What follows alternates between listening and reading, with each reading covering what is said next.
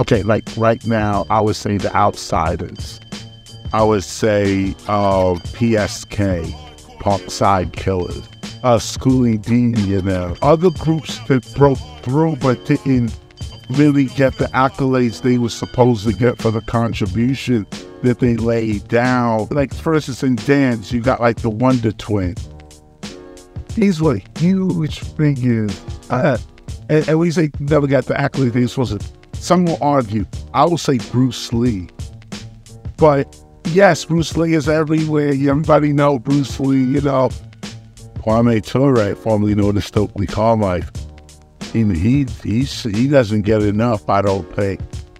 Even Marcus Garvey, you know, not just back to Africa, but his thinking, you know, for the time, you know, how he thought about things.